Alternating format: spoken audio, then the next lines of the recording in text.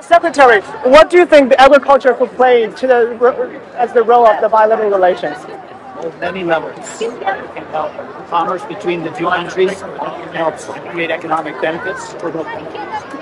And it's also important for cultural engagement and strengthening of national ties. So many opportunities in agriculture. What will be the focus of this trip? What will be some of the schedules? So we're here to explain about U.S. agriculture and the availability of high-quality, nutritious products sustainably produced. We're here to talk about customers in China who might be interested in them. We're also talking to the ministry about technical cooperation because it's in our interest to see Chinese producers also benefit from new ideas in farming and new ideas in